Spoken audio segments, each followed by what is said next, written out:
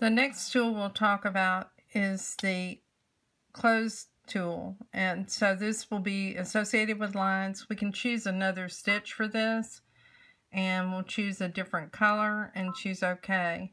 This tool, the line follows the shape, so it will close the leg of that shape. And if I go to next, and we'll change the size of the candle wicking stitches. Not that large. Let's make it around 5. And we'll change the spacing. It's the distance apart and set. When we preview it, you can see those candle wicking stitches applied to that line.